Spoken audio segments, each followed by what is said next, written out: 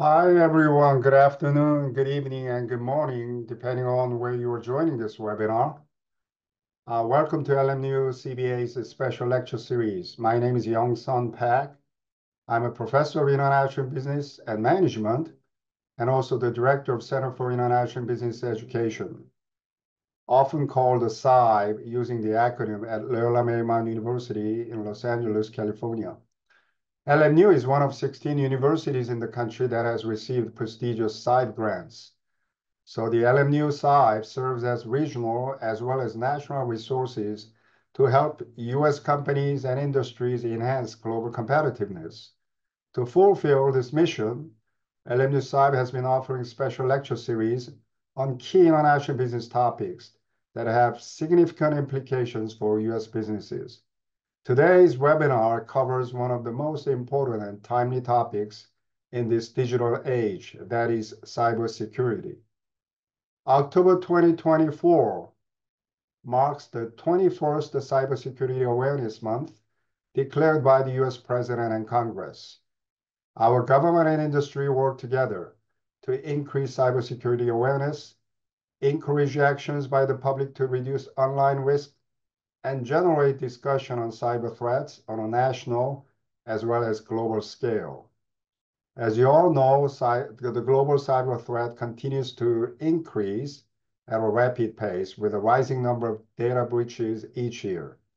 As information technology has become critical in competing in the global market, governments as well as companies should be more proactive to protect digital data, transactions, and networks. Today, a panel of cybersecurity professionals will discuss how AI advancements are redefining cybersecurity strategies, and the companies find ways to cultivate a proactive security culture. Now, it's my great pleasure to introduce our moderator, my colleague, Professor Greg Lontok. Professor Lontok has over 20 years of experience as a technology leader and educator. He co-founded Global Wide Media, which is an affiliate and programmatic digital advertising platform. As Chief Technology Officer, he has held different positions spanning programming, system administration, and data science. Now, as a clinical assistant professor of information systems and business analytics at LMU, Professor Lontok helps students build the skills needed for today's and tomorrow's workplace.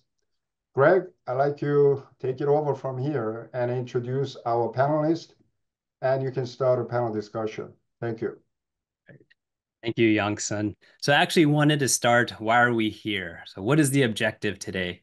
Well, as we know, there are many inflated expectations surrounding AI as possibly the silver bullet for our business problems.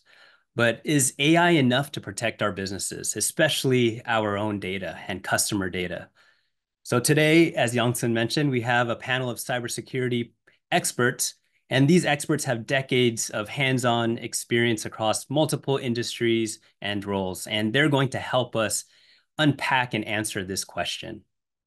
We'll, along the way, explore the popular zero trust model that many organizations are adopting, and then also look into how we can help build a more resilient cybersecurity culture to keep businesses globally competitive. But to all the attendees, make sure you stay tuned until the end of the panel discussion, where we'll talk about cybersecurity roles that don't require a technical background, perfect for those non-technical business majors, or really anyone looking to break into this in-demand field. So I'm going to now introduce our experts. So first up is Chuck Lerch. Welcome, Chuck. In Chuck's previous roles as CIO and CTO for numerous companies, he focused heavily on security.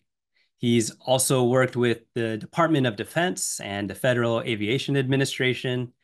And nowadays, Chuck is the CEO of Cyberuptive, a provider of managed cybersecurity services and the only locally owned and operated 24/7 security operations center in Hawaii. So welcome, Chuck.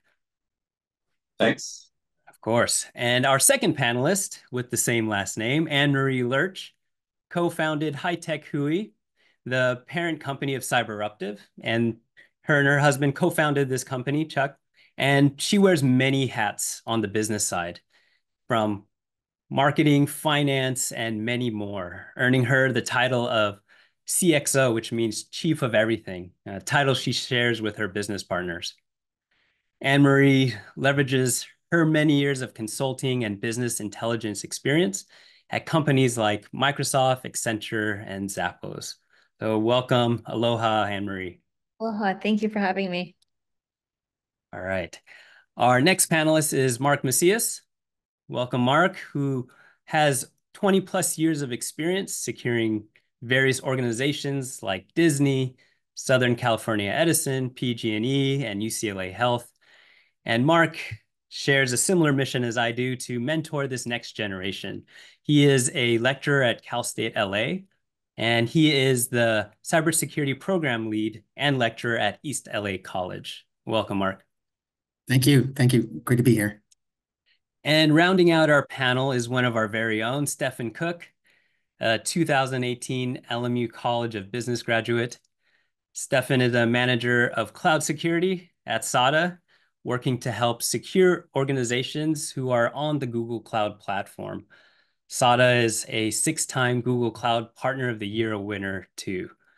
Stefan has extensive experience ranging from developing large-scale security architectures to helping clients build cloud security teams from the ground up. And then he was also in the very first class I taught here at LMU. So welcome back, Stefan. Good to be here. Thank you to all the panelists for being here with us. So the plan today is we'll have a panel discussion for about an hour. Then we'll have time for audience Q&A. And you can submit your questions using the Q&A box on your taskbar. So Hugo just mentioned that right now. And then we'll get to them in the last part of our event. So you can submit your question as questions arise.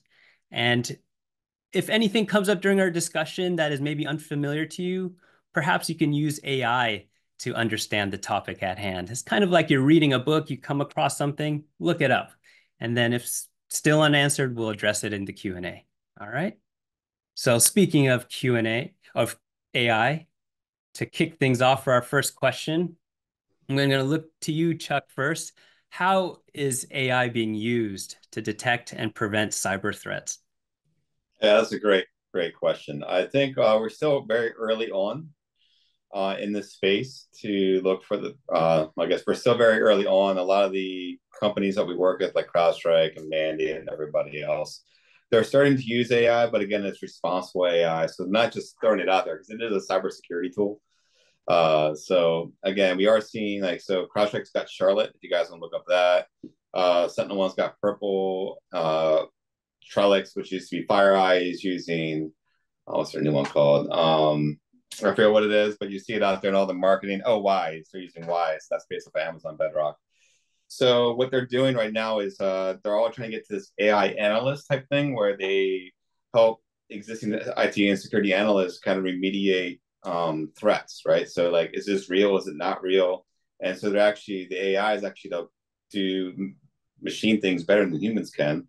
And then the humans use their brains to actually like rationalize all the data, right? So it's a different way to look at doing things. That's where it's at today, in the way we're looking at things. Early on, you had AI. Cylance is the first big player in the market, right? Cylance came out, 7 years ago, maybe longer, but they changed the landscape. That was more machine learning, the whole precursor to all of this, but it changed the game. So. Gotcha. So can you give examples of how they're exactly using it? So can you walk us through a particular use case or a more popular use case? Well, let's go back to the original machine learning stuff back in the day, maybe when Cylance first came out. So it used to be, before then it was always signature based, and you'd have to have the latest signatures to stop viruses from going through your network. When Cylance came out, they said, we're not going to have signatures. It's just going to be this AI or machine model saying, if this file is bad, or it looks like it's going to do bad things, then quarantine it right away. That changed the whole landscape of the cybersecurity industry just in that one piece, right?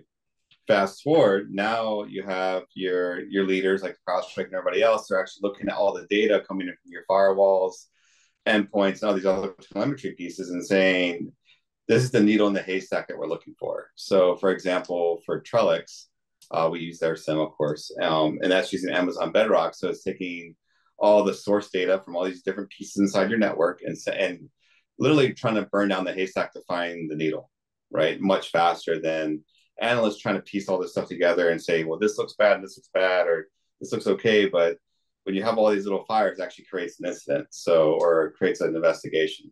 So it's making that happen much faster. So we're actually able to get to the answers. This is bad, yes or no, much faster. Sorry, I know it's a long answer, but yeah, it's trying to find I those. gotta think through it. Yeah, I had to think through that one. Can I add to that, Greg? Please. Yes. So, of course, everything that was just said is Chuck just said is true. But on a more general sense, yeah, AI is used to analyze large data sets, right? And within cybersecurity, and I've implemented a few SOC operations.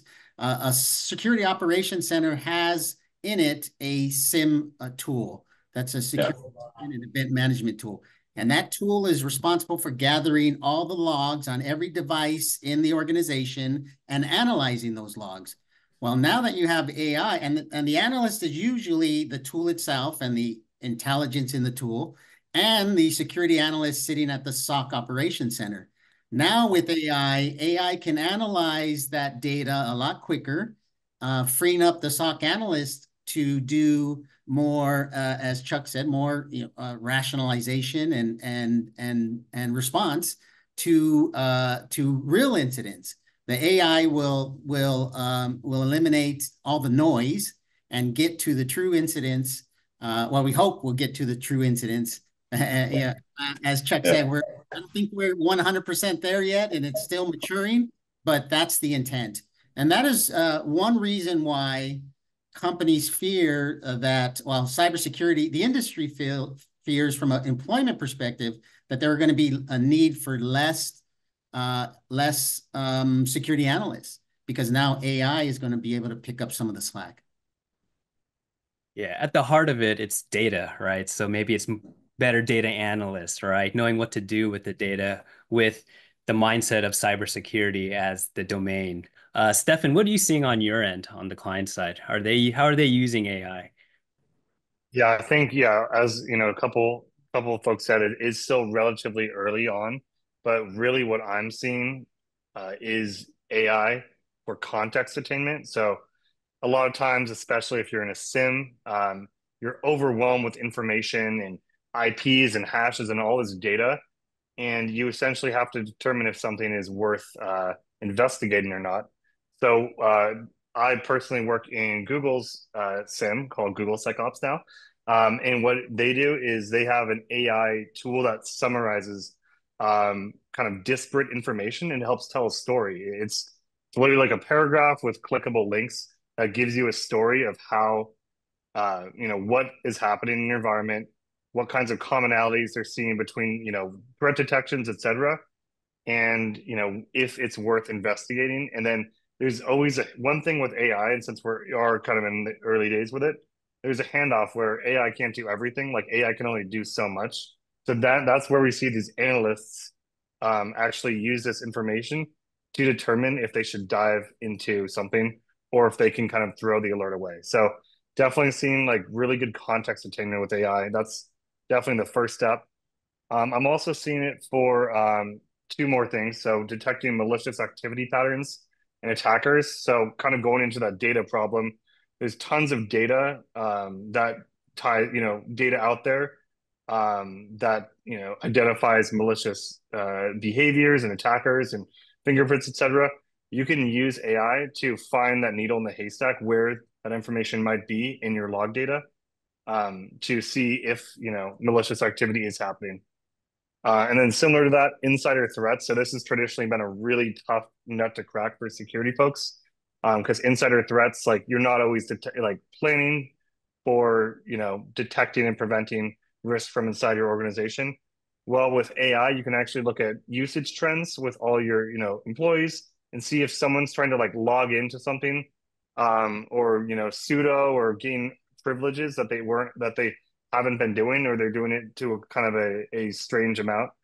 So you're able to find these trends and patterns with all the data you have, to see if there is insider threat activity. So that's the main things I'm seeing. Yeah, lots of different use cases, still early days. So Anne-Marie, I wanted to ask you, coming from the business side, what do you think is the right way to market an AI-based cybersecurity solution? Or do you not even use AI as a selling point?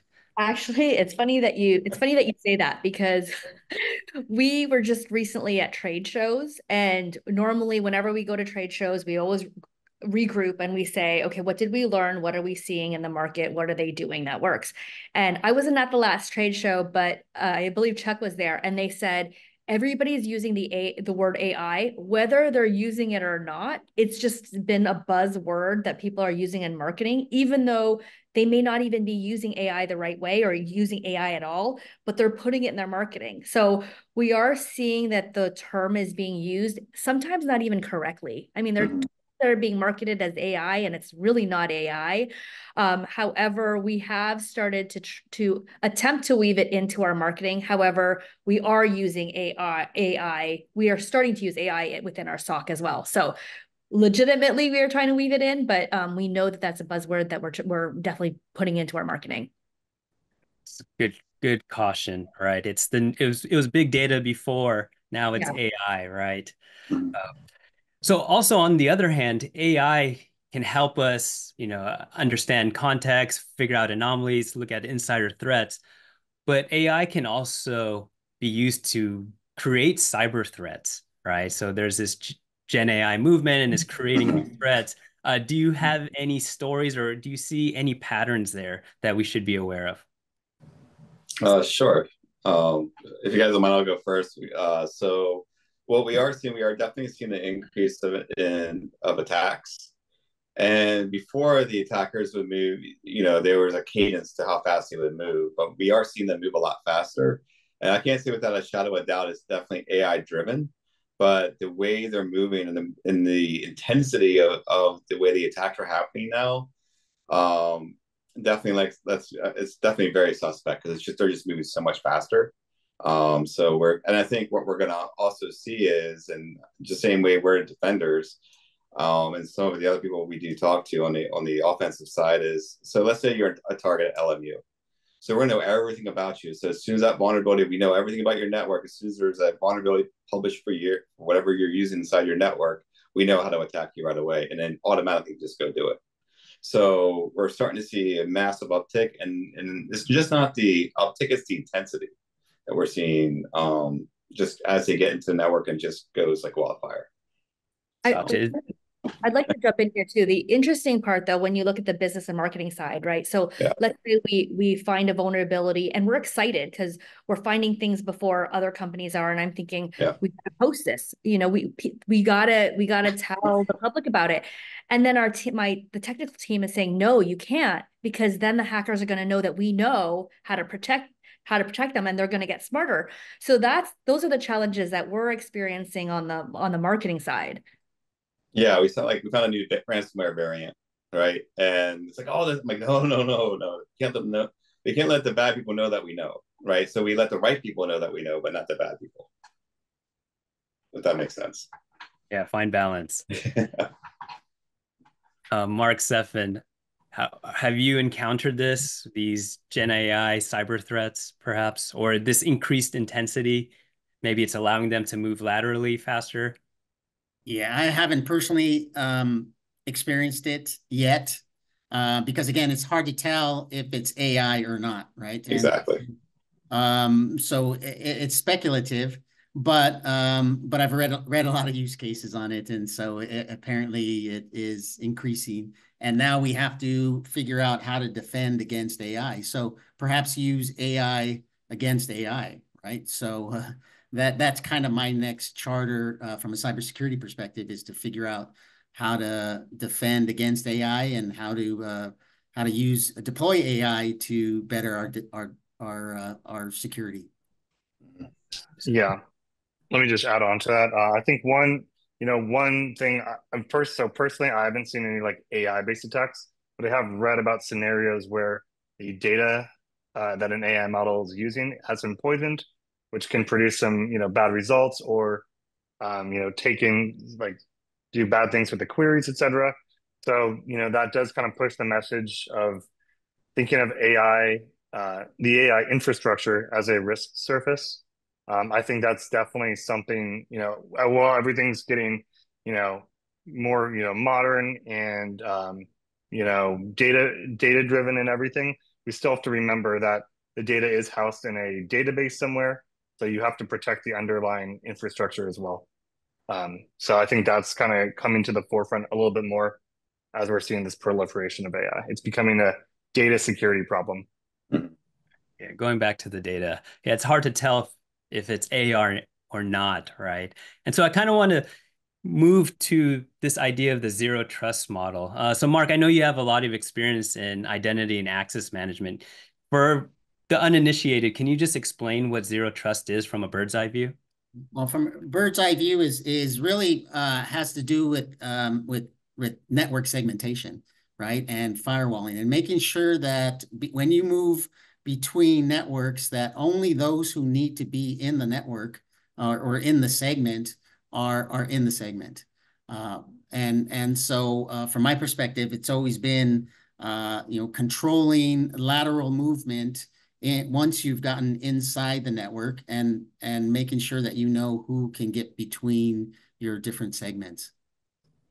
That's at Cyberuptive, how do you guys use this model, or how do you apply it? Which of the pillars do you apply? I'm sure you do, but which of the ones do you focus on and prioritize?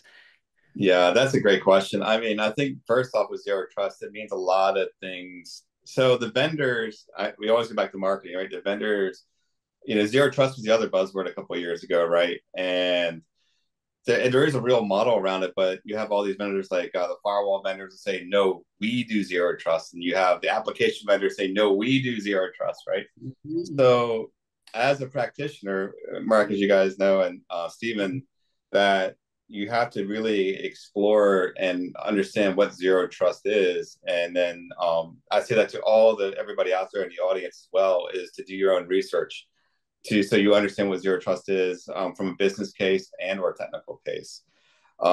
There's a network piece, there's an application piece. I mean, I don't say dumb it down, but really zero trust is, this is how we know Chuck is who Chuck is. And Chuck's allowed into this network, and it can talk to this application. The application re-verifies that this is me talking to the application to make sure that we're secure. Are there ways around it? Of course. Unfortunately, if you even look at Microsoft with the latest things with the different types of attacks, there's ways around everything. So zero trust, what it does is there's more checkpoints along the way, so we can find the anomalies along the way. If I can add to that, sure. I do have a real life example where we tried to implement zero trust at a healthcare company, and it wasn't necessarily the technology that stopped the deployment of of zero trust. It was, and I say this all the time to all my students and to all my clients, that we talk about the technology, and the technology always works well. It's ones and zeros, and technology does what it's supposed to do. Where it gets murky is the people and process side, and in particular, the people, right? Because now you have turf battles, as Chuck alluded to. Who owns zero trust? Is it the networking? Is it the application? Is it the virtual teams? And then you have these political turf battles that prevent it from happening. So it's difficult when you have multiple stakeholders, when you have to, within an enterprise, within an organization, when you have to get multiple stakeholders across functions involved. Therein is the secret sauce, right? If you can make that happen, then you can make things happen within an organization. But you're going to be fought all along the way. And I have to agree. As an MSP, that is a secret sauce, Mark. Yeah, it's people, right? You got to have buy-in from all around, because zero trust is a very complicated thing to implement. Once done, it's great, but it's getting to that point. Right. Yeah, what is the strategy there, right? So we can talk about all of these technology advancements, but it comes down to just buy-in, change management. Uh, so do you have a strategy for that? How do you convince people? Yeah, Yeah. I've been in a lot of organizations, and I'm sorry for hogging it up, but I have a lot of scars and battle wounds from these fights, and typically it requires 100% buy-in from the top, right? If you don't have your highest level um, uh, um, uh, executives, and in this case, it'd be the CIO or the CISO. If you don't have them bought into it, and if they're not helping you make it happen, then more than likely it will not happen.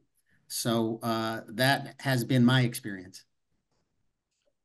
Yeah, I was going to say, I think it's the buy-in. I think it's also the culture, right? So you have to really look at the company, like, can this company do this, right? And be very upfront with the CEO, CIO, because it transforms the way the company operates if done correctly. So there's going to be a lot of resistance, most likely, right? So again, can the culture handle it? And a lot of zero trust implementations do take a long time, just because it's so many different changes that inside the operating environment, it does take a while to roll out. So you just can't tune on all at once, or you're going to have a mutiny on your hands. So you got to just roll it in. But again, you have to have that buy-in, because what's going to happen is, the CIO is going to go for it. And if the CEO doesn't fully understand, that CIO or CTO is going to be in for a rough road. So. Yeah, Stefan, how do you sell to get buy-in?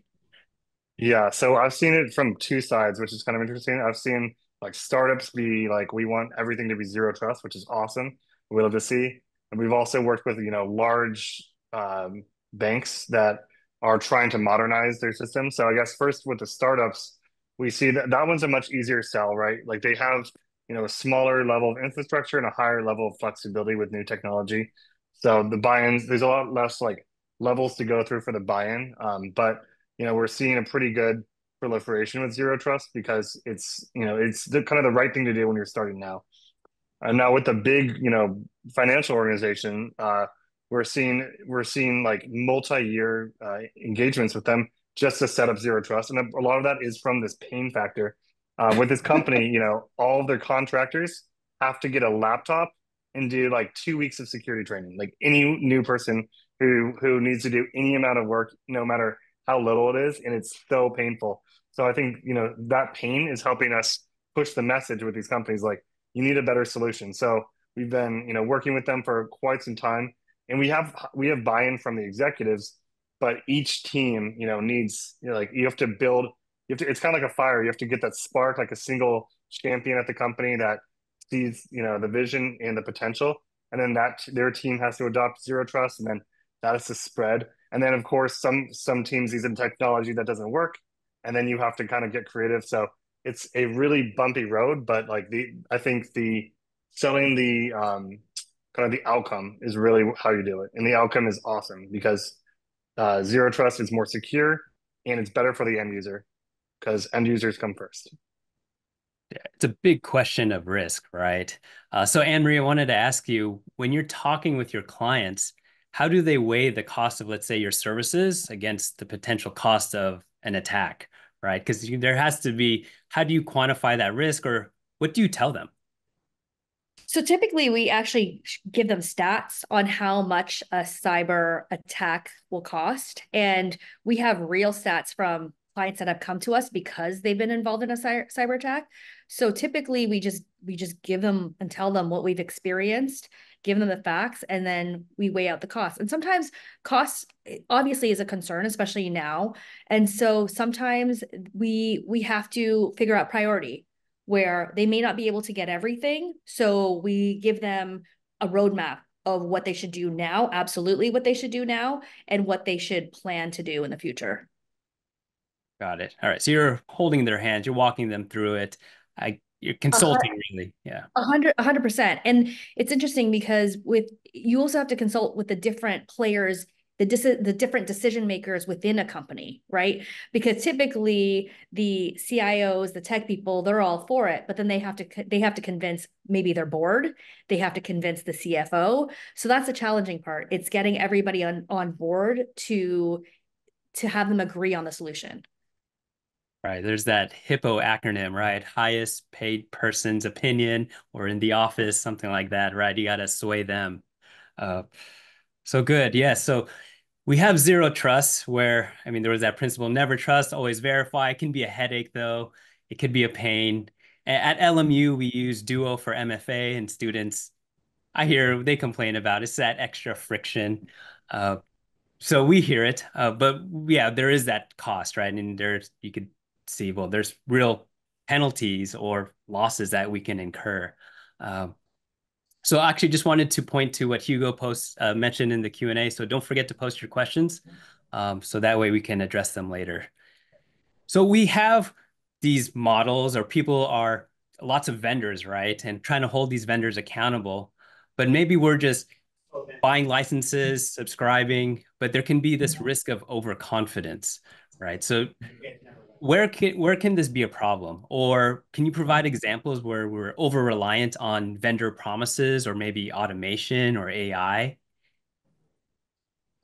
Sure. Well, I mean, you can look at the latest CrowdStrike incident, right? I mean, that's a good example that you trust your vendor that they're going to do everything correct, right? But again, they're still a very good company. A lot of people still trust them. The thing with vendors, and this actually goes to another part of the same conversation, is trust but verify, kind of like zero trust, right? So, like, as Mark and Stephen work with different vendors, right? So you want to make sure that your vendors are actually doing what you're supposed to be doing. Because I actually have a quick story about this. So, of course, I'm in the cybersecurity space, and we're always investigating new technologies, right? That's what we do. We're always looking for that edge, so we can beat the attackers. So I heard about this new product, right? And they already had like literally 50,000 agents deployed, across the country. They're doing awesome. I'm like, oh, this could be a real game changer. So I go through my questionnaire with them. Like, okay, we're interviewing them, right? So, all right. So what are you doing for security? Because you are a cybersecurity vendor. Oh, we're an Amazon cloud. Okay. Okay. So what are you doing for logs? You're looking at your logs. Amazon does that. I'm like, that's not the right answer. All right. So what are you doing for your SOC? Do you have someone on your team? Do you have a SOC internally? No. Do you use a third party to be your security operations? No. I'm like, okay, so you have no visibility. You have none of these other things happening. So you're deployed across 50,000 your customer base. So if something happened to your environment, you wouldn't know, and you would compromise 50,000 endpoints. And they're like, yeah. I'm like, okay. So again, it's this. So I think it's one of the most critical things is picking your vendors and asking the hard questions. No matter who you think they are, ask them. Do they have a SOC 2 report? What is this? What is that? Do you have a security questionnaire? I'm sorry, guys. I'm just going to take it for one more second. The other thing we're seeing is cybersecurity insurance is going to be harder and harder to come by. Companies are stop. We've heard of stories, or the threat is they're going to stop offering it because they paid out so much in ransomwares and breaches that it's going to be harder to get cyber insurance. So knowing what vendors you're working with, because your customer is going to ask you too, what are you doing? So that's just something to think about.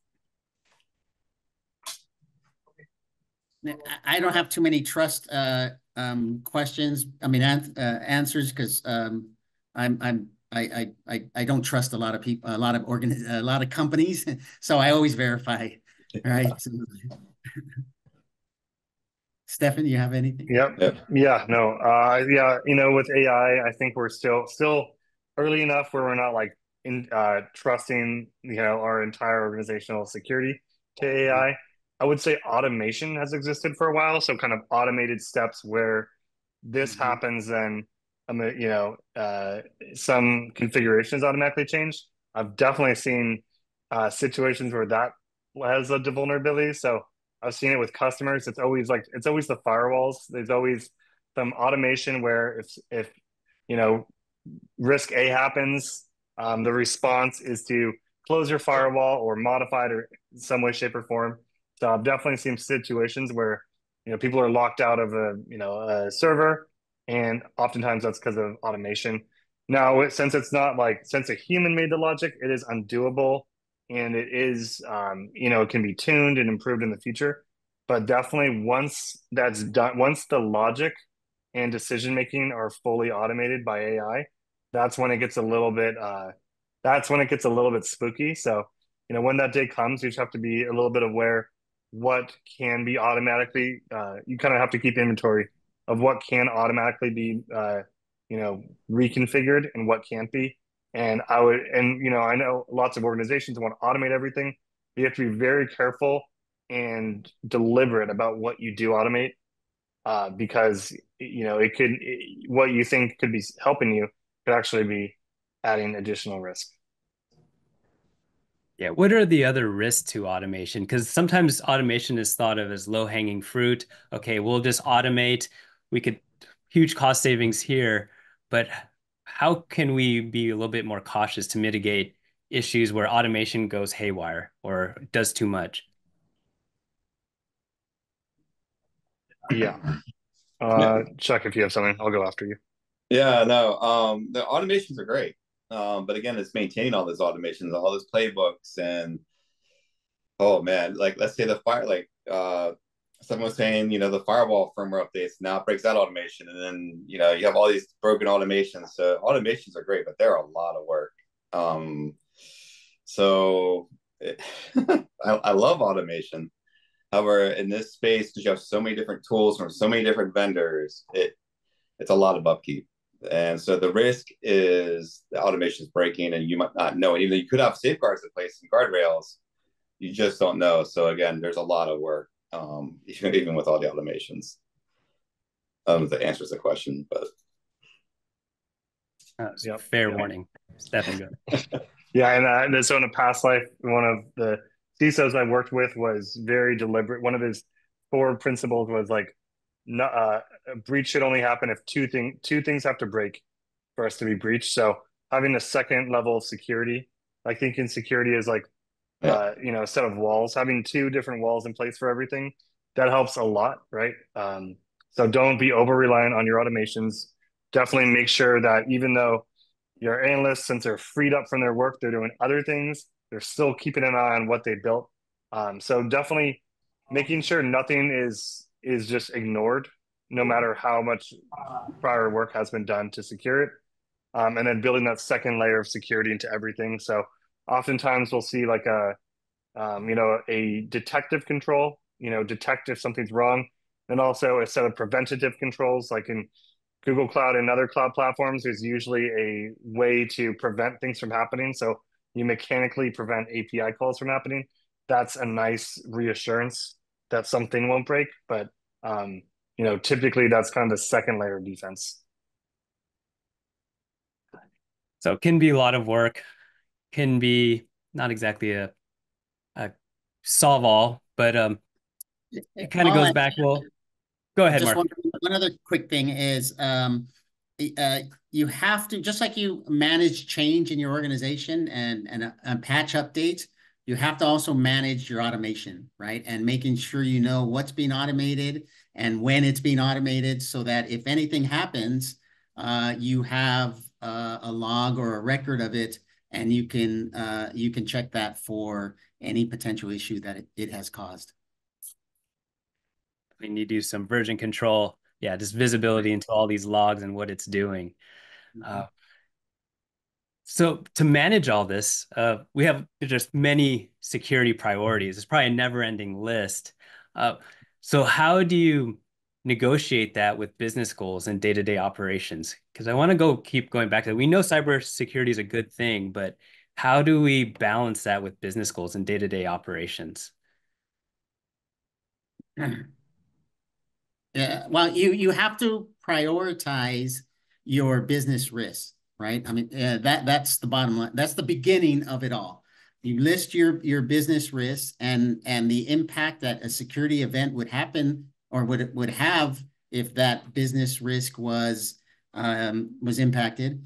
and then you prioritize where you're going to get the most bang for your buck when you put your security controls in place and your security technologies in place to meet those to reduce those business risks. So it all starts with having a deep understanding of your business, the risk to your business. So Anne-Marie, you mentioned priority when you're talking to those clients, but what dictates that priority? I'm going to bring up an example for us internally, right? So we have an MSP and we have a SOC. And obviously for us, compared to other companies, cybersecurity is our highest priority because we are also responsible for protecting clients, right?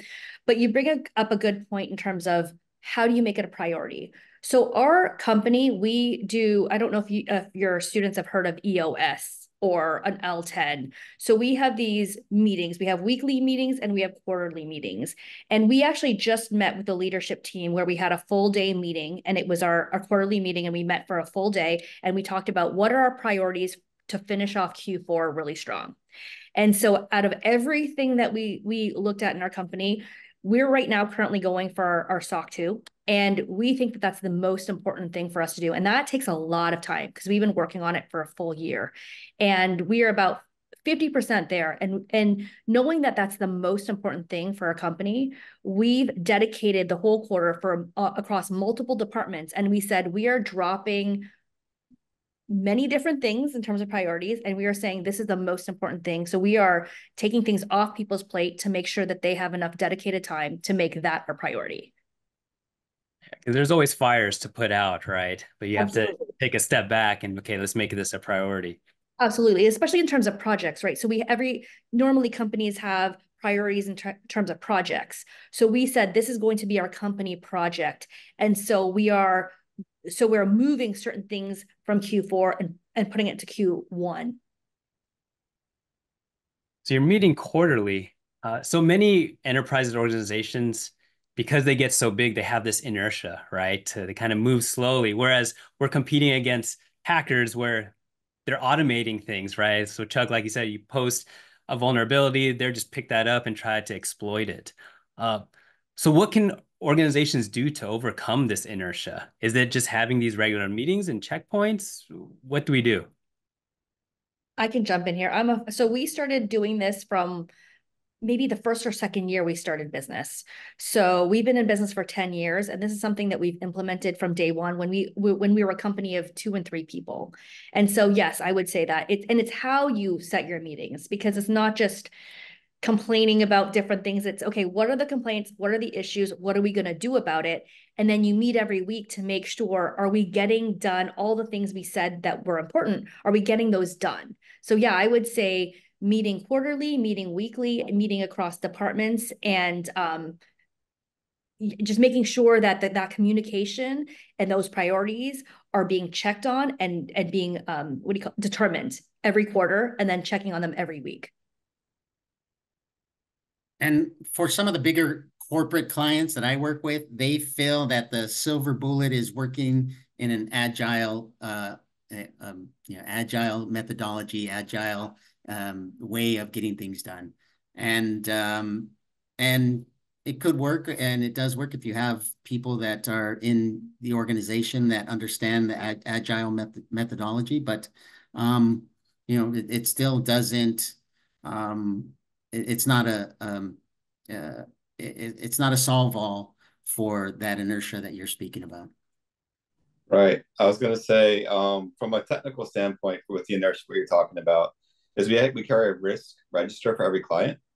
So meaning, we know where they're at from a cybersecurity standpoint, and might not be just cybersecurity, it could be business risk as well. So we actually have a risk register to make sure that whatever we can do and what's the highest priority for the client, and move that ball forward or down the field. But again, it's also culture. I keep going back to culture. So if the client wants to move fast, and they have the right culture inside the organization to move fast, but if they have the Titanic, which we've worked with, it's slow to turn, and then they're never going to get out of their own way. So I just wanted to put that out there. Culture is super important to making the things move. So Stefan, what kind of clients do you work with? How do you have these regular check-ins with them? Because I'm seeing you probably have a variety of clients. Yeah, how do you schedule these kinds of check-ins to make sure goals are being... Yeah, so it really depends on the kind of how we're engaged with the client. A lot of our work is, 6 to 8 week long engagements where we implement a tool. So that'll be like, weekly check-ins. We usually project managers are there to kind of see where they're at with their, implementing something. With, our MSSP solution, that would be kind of a monthly check-in where that we give them a detailed report of like how they're trending really. Once we're starting to detect the risks and establish a baseline, how they're trending in terms of increased risk, or maybe they've increased their kind of attack surface by adding new tools or new servers or new software. So, helping them see the delta in their risk. And making sure that they're regularly updated. One thing we do a lot of is with all of our customers, we'll open up a chat channel. So having that direct line of communication is something that we've seen a lot of. It seems to be very successful and helps build increased trust because it's super easy to contact someone, no matter how high up they are, just through a chat message because the lines of communication should be as easy as possible. So good. I just wanted to give a heads up. We're going to go into the audience Q&A after this last topic. So just make sure you get your questions ready, or you can submit them now into the Q&A. Okay. All right. So for our last topic, and a topic that I'm sure students are interested in, or early in career professionals are interested in, and it's just cybersecurity career advice, right? So we've heard that there's obviously lots of work. It seems, so thank you for being here to the panel. It seems like there's a lot on your plate. There's lots of upkeep for automations, meetings to run, projects to manage, people to talk with, and while staying on top of all the different threats and trends that are happening in the space. So with that said, what are the emerging roles or skills that are critical in cybersecurity now? So if you had to go back to school and wish you could pick a subject, what would you learn now?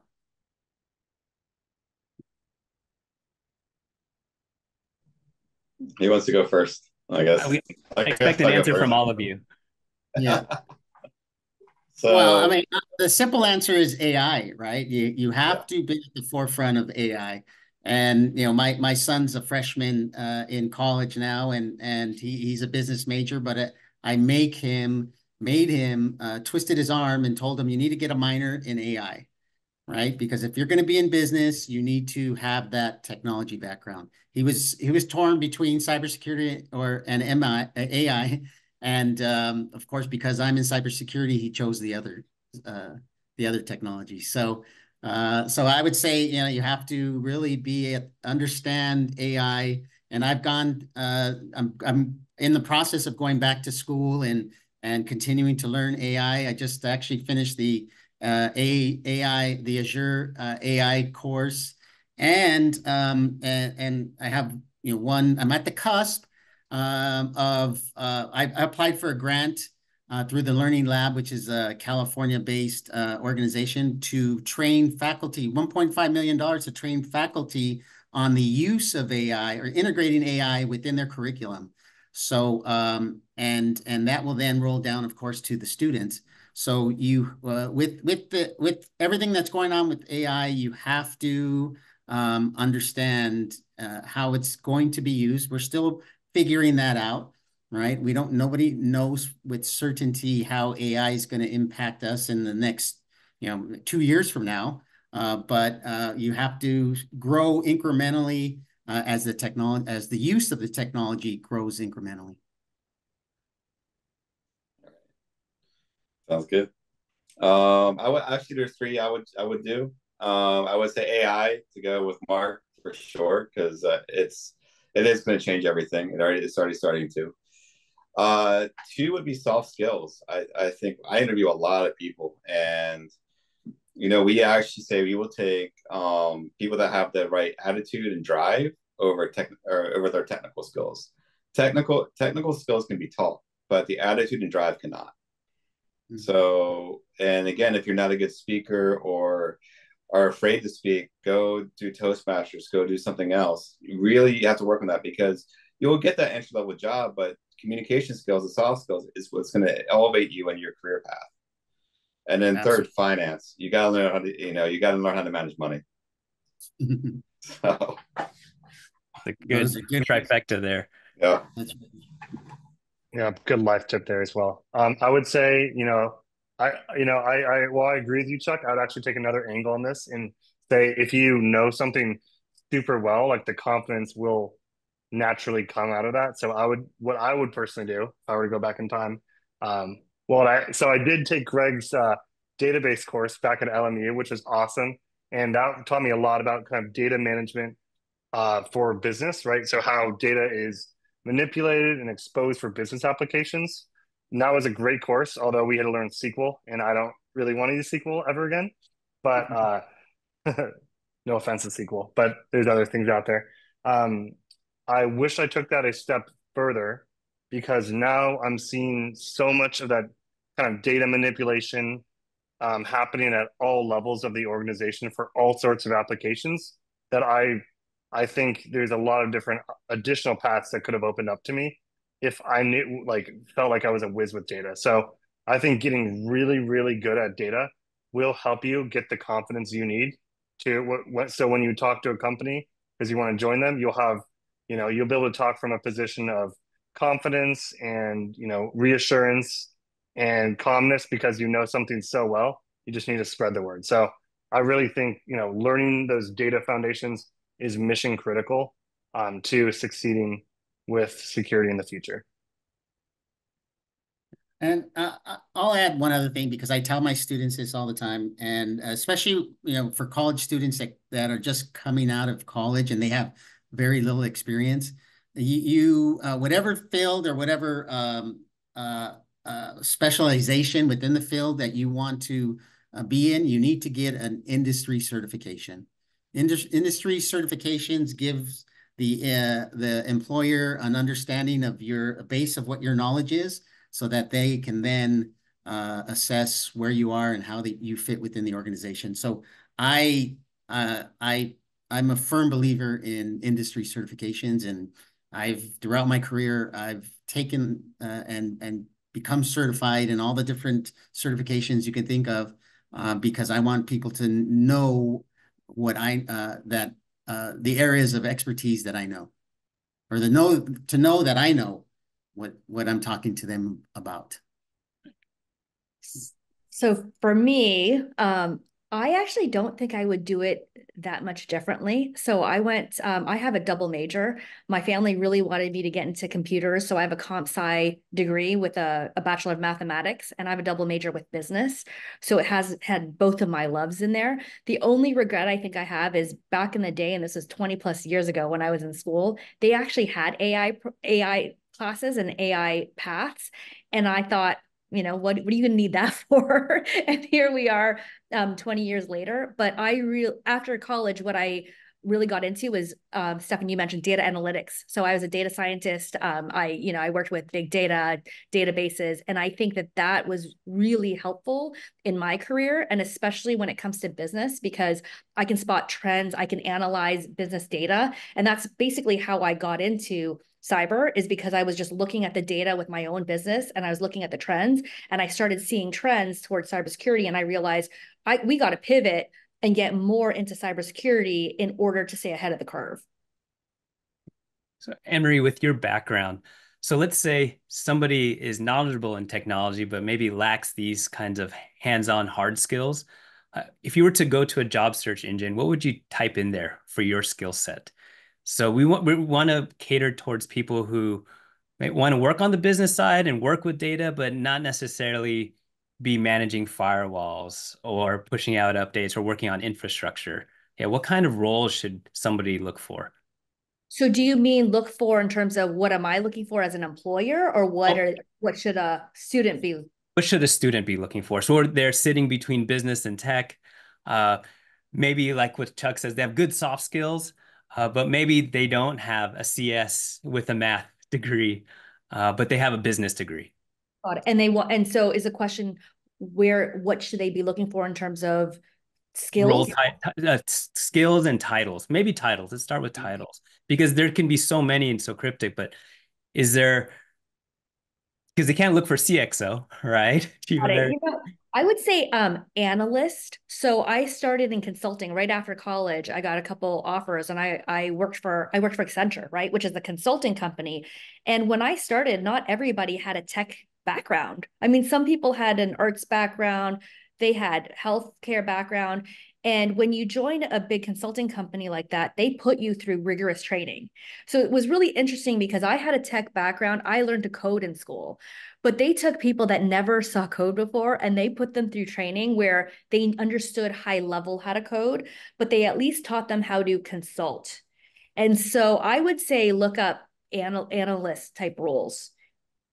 Okay. Business analyst. Yeah, business analyst would be definitely one of those roles to look for. Perfect. I wasn't fishing for anything because that is part of our major.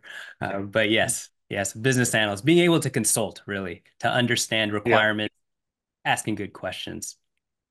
Yeah, I second that. I think anyone that came from a Big Four, like myself, does have an advantage because they know the social and the technical components really, really well from the beginning of their career. They just train you super well. So that's definitely a good one.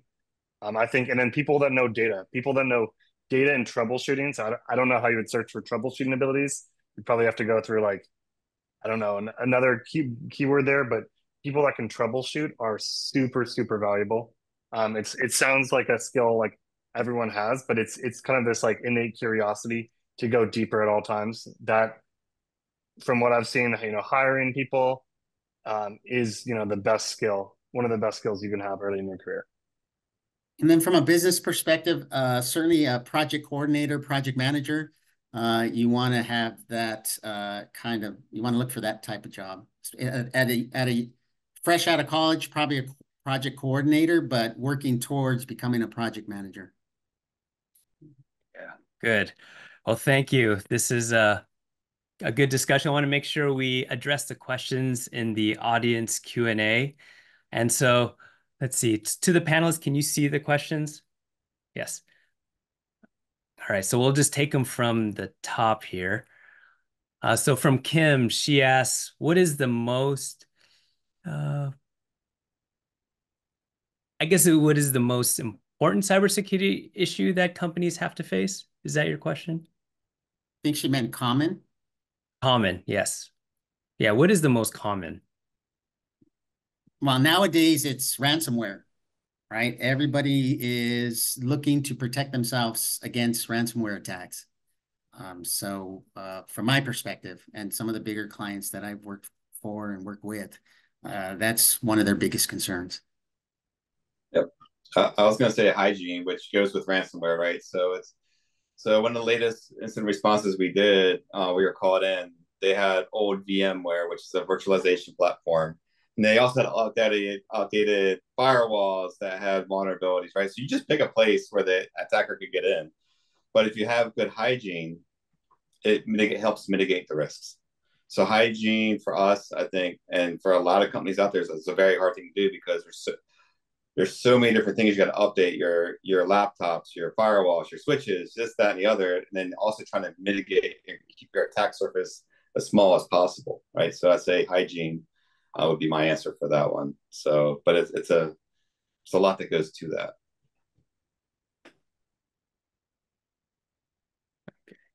All right, yeah, I know with a lot of bigger companies, even maybe government agencies, yeah, you have this legacy hardware, still have to update and refresh. Yeah, lots of opportunities. Yeah, Okay. I would say I see a lot of compliance questions. Even moving away from compliance, trying to focus on cyber, compliance still is a driver for lots of things. So very common question is, how do I get compliant in this area? So we see that one pop up a lot. That's right. Yeah, government agencies, companies with financial interests. Yes, trying to get compliant. That's a big one. All right, moving on to the next question. Do you see any national or regional differences in utilizing AI for cybersecurity?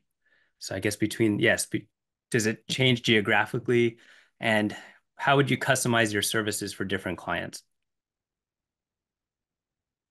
Personally, I don't see a change by region or nationally. In fact, the more environments I go into, the more they seem the same. I see it. There's a lot of commonality amongst organizations, enterprises, and that's why I can work in just about any type of industry, because at bottom line is they all look very similar. Yep, I was going to say for that one. So I think it comes down to and I've said culture a million times during this webinar, but some companies have adopted AI. We are going to adopt AI for cybersecurity. We're going to adopt AI for this for internally, and some companies are like, no way at all. So, but I don't think it's regional. I think it's just per corporation and the management and how they feel. So that's what we see. Yeah. I want to add to that too, in terms of not just AI, but just cybersecurity as a whole, and not just nationally, but outside of the US. I do feel that the US is one of the leading countries for cybersecurity. Just having visited many countries in the last couple of years, I'm just noticing that there's certain countries that are really, really behind in cybersecurity. And I think it's just a matter of time that you'll see more attacks in those countries. And I actually think there's going to be more opportunity in those countries just because they're not ahead of the curve. So what do you recommend we do with that information? Do we try to find jobs out there, or what's your guidance? I definitely think that there will be opportunity in those countries. So you could start a company, you could definitely start a company in certain countries. That's definitely what we're looking at. How about other states? You have Hawaii. Won't take that from you. Correct. Well, our MSP is locally in Hawaii, but our cybersecurity, our SOC is nationwide. But we're also looking at bringing SOCs in other countries as well, because other countries, they don't have that. Cybersecurity is not their focus in certain countries, which is very scary, very, very scary. But how do you manage it? So this to everyone, where let's say you have a parent company, they're based in the US, but they have branches internationally. And then there's probably different rules and regulations. We're going through that right now. So what that looks like is having lawyers in other countries and having those discussions. So knowing what the laws are in all of those regions and making sure that you have legal representation, knowledgeable people in those different areas to guide you. So we're planning on opening in several countries at the moment. So just speaking with those different lawyers and just understanding those laws, it's definitely a lot of work and research. So it sounds like another learning opportunity to learn about the law, but related to cyber and data. Oh, absolutely. Absolutely. Okay. All right. Next question from Tommy is, how do you think quantum computing could change cybersecurity with its threat to encryption? And do you see people currently preparing for this? So that's a good question. Let me go real quick here, if you don't mind. I think that's definitely a fear a lot of people have. We're definitely seeing a renewed push for quantum computing, and then one of its most obvious implications, or one of its most clear implications, is that it might break a lot of encryption ciphers. I think really it's going to cause us to change the way we think about security. It's going to require more than just encryption to actually fully secure something. It's going to require zero trust monitoring. It's going to emphasize security across the entire stack. So I think it'll have a lot of effects, but I think we're still also extremely early with quantum computing. I think that's still pretty far out, but in advance of that, I really always tell our clients to use modern encryption ciphers. Those are constantly evolving too. It's not just the attackers that are evolving, or not just the threats that evolve, the defenses evolve, and then also think of security holistically, because encryption might not be as strong as it once was. Yeah, the Stefan saying, yeah, we are seeing, there is a risk. There's a lot of corporations out there that have their own PKI or private key infrastructure, right? So that is a risk. I think it's a little bit far down the road, but could a nation state take advantage of that with their own quantum? Possibly. But we are seeing marketing already saying quantum-proof cryptography and quantum-proof this. So I'm already starting to see that in the market. So it's coming. Right. A question from Professor Ken Summers, who also teaches cybersecurity. So we've somewhat touched on this already. He asked, what advice would you give students interested in cybersecurity? Where do you see the best new job opportunities? Maybe you could speak to certain industries or business units. I can jump in here. I actually have a daughter that just graduated from high school. And so Chuck and I, we are completely encouraging her to get into cybersecurity. And so, so some of the things that we're telling her to do is to understand Linux, understand Python, and Chuck, you can jump in here. But another thing I was telling her, because she doesn't love the tech part of it, and I said, if you understand cybersecurity, you're always going to have a job. But she's taking a gap year right now, and so we're also getting her involved in everything cybersecurity related. So even the marketing, even the sales. So we're even teaching her, how to pick up the phone and do some preliminary sales calls. So just having her have a wide range of knowledge, then she can pick and choose what type of job she can have within cybersecurity. Yeah, because it could be cybersecurity sales. There's a lot of different pieces just in the whole industry. So a lot of different opportunities there, not just in the tech.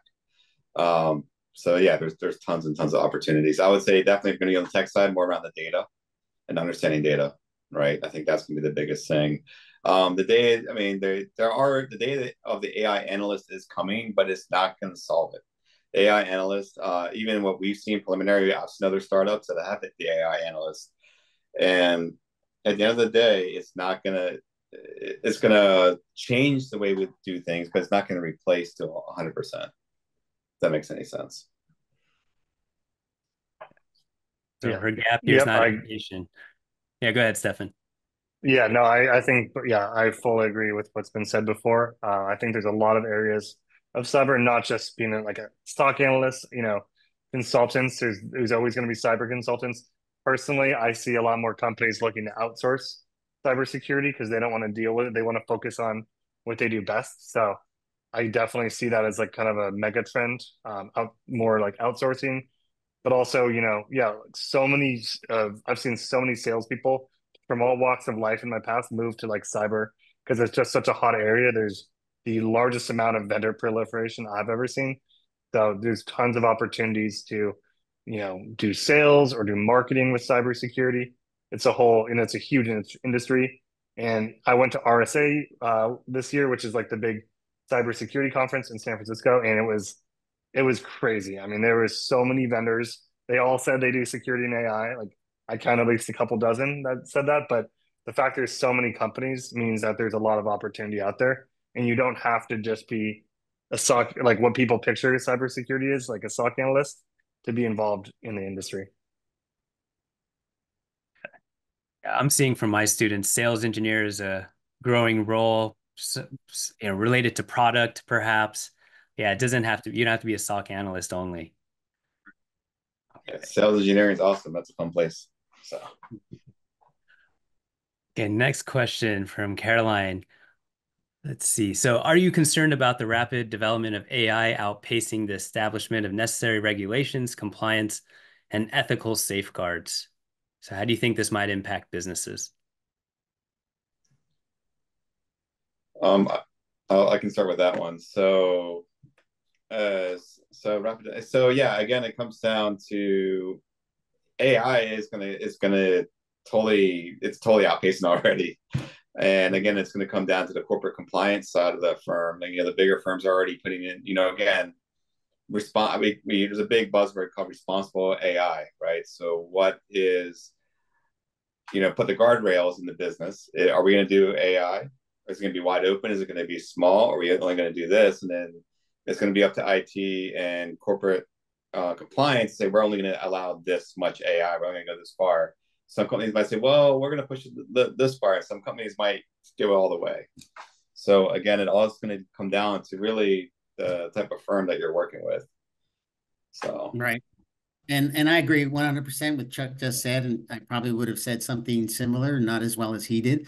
But yes, the AI is already outpacing us, and the company and the corporation is going to determine how slow or how fast they're going to implement and use AI. Good. This question from Grant. So Mark, you mentioned about certifications. So he's asking how or what certifications are available to show strength in tech AI fields related to business analytics and information technology, or even cybersecurity. Yeah. Well, I certainly at the entry level, it's the Security Plus certification, and then any of the AI cloud certifications. If you wanted to get into AI, Microsoft and AWS and Google have their entry level. So any entry level clouds or cybersecurity certification will certainly help you get the necessary knowledge that you need to find that first role that you're looking for. But from anybody else. And I'll say this, and that's a career-long event. I just finished, this year, probably 3-4 months ago, I got the CCSP, the Cloud Security Practitioner, and I have the CISSP and CISM and all of those, but now I have to do these others, the AIs, and it's a career-long thing. If you want to stay relevant, you have to show others that you know what you know, and the certification is one way to do that. Oh, Mark, you said it very, very well. I mean, I was going to say the only thing I have to reiterate, so I just want to reiterate the point is, if you're in cyber, IT, or anything related, it's a career of learning. You know, I have a CNA. You guys probably not even heard of Novell. I mean, yeah. You know that. You know, it was hot back in 1995, but 95, yes. but nobody would need it anymore, right? So you always got to stay up to date with what's the latest and greatest, especially if you're going to stay ahead. Now, the other option is you become a dinosaur. You don't want to be there either. So right. That's the fun part about this field, and there's always that shiny object syndrome too. So always trying to test out new things and learn new things. Okay. Yeah, I think it keeps it fun though. I think it keeps it fresh that there's always changes. I think AI did definitely affect, like, security was one of the first areas it was applied to, at least in the Google ecosystem. So, it's really cool to be at the forefront of that. But yeah, I do think all the cloud provider certifications are good. I think, Greg, you train your students on how to pass one. Was it like the AWS practitioner, or there's some sort of guidance you gave around that? But that's a really good start. I think knowing the specific tools is really valuable too, because there's a set of core tools that proliferate around this, across the cybersecurity environment, that can kind of elevate you over other candidates. So that's really good. And then, I think learning the languages like Linux, learning Python, learning Kubernetes, all of that does help people separate themselves from the pack. Yeah, it is good to hear. Linux command line, Python. And I even like what you said, Stefan, about troubleshooting. I mean, that is a skill, but it's not often taught. You just learn by fire, right? And then you start developing these mental models on how to troubleshoot. But we're constantly fixing things. It's not always building things from scratch. We inherit something and then we have to troubleshoot and fix. Okay. Next question. In the context of cloud-based security, what are some best practices that organizations can adopt to secure their data and applications in multi-cloud or hybrid cloud environments? Well, go ahead, Mark. Let me easily. Number one is encrypting data at rest and data in motion. That's rudimentary to anything cloud. So. Yeah, I was going to say it all depends on the organization and how big the organization is. So if you're a 20-person organization, I wouldn't really recommend hybrid, because you wouldn't have the manpower to secure a local data model at your office or in a data center and the cloud if you only have 20 people. But if you have 100,000, it all depends on the size of your organization if you can do hybrid, cloud, or even multi-cloud, right? So it all depends on what business you're into. So there's a lot of different factors there. Again, if you have the right resources to secure everything, it's whatever I'd say. Let me rewind. Whatever you have with the amount of resources that you have, what can you secure the easiest? And that should probably be the route you should go. So again, and again, if you don't know, I would bring in a third party to audit to know if you think you know what you know, and then what you're doing. So. Yep. And I think one mega trend we saw over the last couple of years with cloud was a suite of tools previously called Cloud Security Posture Management, which was kind of like, detecting and preventing configurations. So detecting malicious or bad configurations or misconfigurations in your environment, and then protecting against potential misconfigurations, allowing security teams to set the exact baseline for how they want their environment to look like. That was a big mega trend. And then that kind of evolved last year and this year into a new acronym called CNAPP, Cloud Native Application Protection Platform. So that's the evolution of CSPM, and that takes the cloud security posture that was previously covered, but also bolts on like identity posture, right? So making sure that users have the appropriate level of permissions and the least permission possible, and also like any applications running in their environment, performing vulnerability scans and looking at security baselines on maybe like on the platform level. That has kind of proliferated into a suite of tools that's very pervasive. There's every single vendor is trying to create their own CNAPP. This has been kind of a thing. Like Google just announced one a few months ago. CrowdStrike has one. Microsoft has one. Like every major like company that's in the cloud is trying to develop their own multi-cloud security solution because it's such a common solution to these problems. So more than anything else in cyber, I would say cloud security is oftentimes does come down to the tools you have, because those tools give you actionable data. So one just to add on, one that became like really big, you guys might see the headlines, is called Wiz. It was the fastest company ever to reach $10 billion in valuation of like any company ever. And that was a cloud security posture management tool. So just, to put that out there, like this is a super hot area that, we're seeing almost every company adopt by this point, by 2024 into next year. So there was a question about entrepreneurship. So I know, Anne-Marie, I saw there was this interview. You wanted to start your own business, right? So now, how can we adopt this entrepreneurial mindset where there's all these product offerings coming out within cyber, but how do we look for those business opportunities in case somebody's sitting out there and say, I want to start my own business, I want to develop a product, or I want to develop something and maybe Google will buy it or AWS will buy it. How can we think through that? Let me give you another example. Back in 2013 or so, when I was doing work for Disney, I partnered up and took training to be a partner with Okta. And so this was before Okta was a public company. And because of my partnership with Okta and my introduction to my introducing Okta to Disney, I made a bundle of money from that introduction. And so my one area is to if you want to go out on your own and be a consultant, and I've done it for 25 years because I didn't want to work for a company. I trained myself on hot technologies. As Stefan just mentioned, if I was maybe if I was starting off today, I'd look at Wiz and I would take training with Wiz, become knowledgeable in their technology or others, right? And then sell that service to companies. And that's how I got my start and grew my company, by first growing my expertise in a particular area and then selling my services to companies. You have to be able to sell. Anne-Marie, you're going to.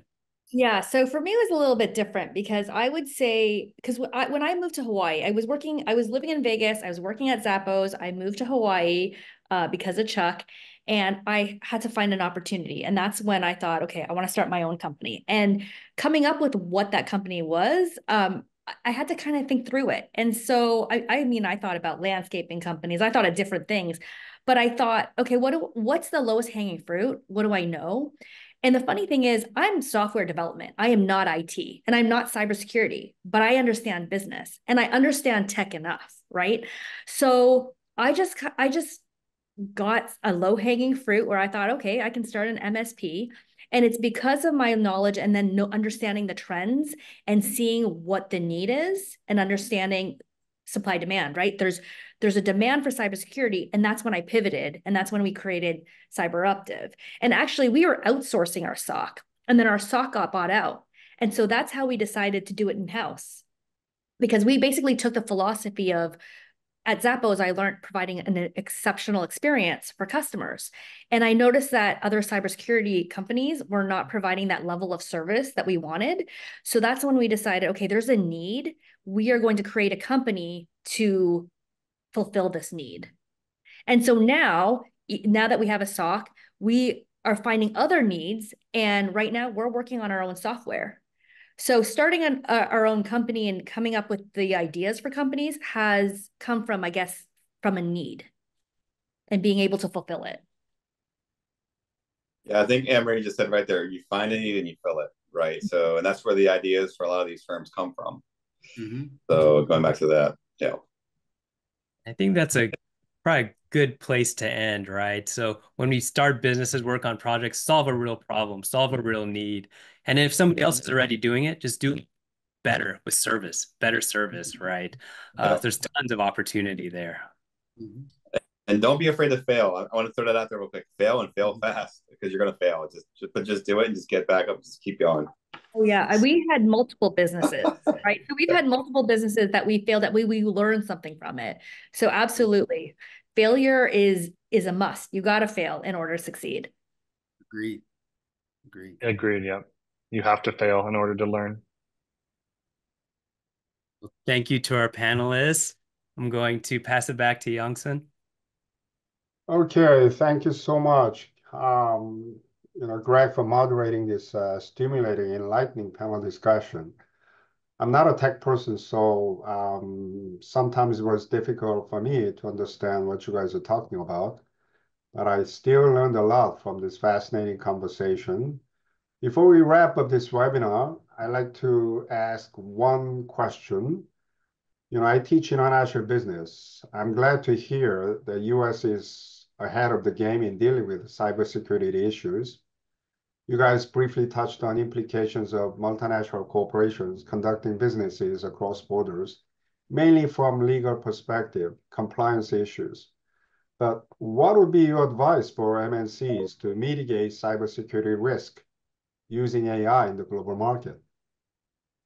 Is there anything that they could do a better job than focused on just the purely domestic market? I think Anne-Marie mentioned that different countries are going to have different cybersecurity needs. So you'd first have to understand where the country is in its need for cybersecurity and the different businesses within that country, and then approach it from that perspective. So what are the industries? What are they doing what are the regulations related to those industries in that country? And then how can you fulfill that need? Right. And that also go back to the legal part. Where does that data live? Does it live in the US inside our models, or is it in Canada, or is it in Europe? Where's that data? Because you got data sovereignty laws. So, wherever that country is, they definitely got to understand what the risks and implications as well. Where the data lives. Yeah, for me, I think what I would really like to see, especially doing business in these different countries, is I want to see an increase in education. So for instance, I'm going to have to open bank accounts in some of these countries, right? And I know that some of these countries, cybersecurity is not on the forefront of their minds. And so my concern is with AI and knowing cases where people have used AI to siphon money out of bank accounts and such. My fear is that some of these countries aren't educated enough to understand what's happening with AI and the use of AI for fraudulent transactions. So I would like to see these countries become more educated and really understand the landscape. Okay. Yeah. Stefan? And I would say kind of, working with international companies, we have to understand that, sometimes they're not as modern as their American counterparts. So you have to be willing to work with systems, lots of on-premises systems, lots of kind of legacy ways of working. But we have the tools, the modern tools now. So we can, even if they're using kind of old systems and old platforms, we have the tools now to, improve their security posture. And, with AI, the defenders now have more, because attackers around the world are using AI. And defenders, mostly coming from the US, but right to the rest of the world, are adopting AI for defenses. So just try to, I think, as we're working across borders, we need to spread those modern defenses to, other countries and other geographies, because the attackers are consistent throughout the world with, how they're attacking companies. Okay, great. Thank you so much, our great panelists, Mark, Chuck, Anne-Marie, and Stefan, for sharing your experiences and insights with us about this very timely and important topic today. Finally, I also would like to thank all of you who joined the webinar today. I hope you have enjoyed the program. We'll be back with another program in 2 weeks titled Exploring the Future of U.S., Taiwan, and China Relations under a Harris or Trump administration. Please look for our emails to get more detailed information about these events. As you leave this webinar, you'll be asked to fill out a short survey. I would really appreciate if you can give us a feedback to today's program. Once again, thank you so much, everyone, and good night. Thank you.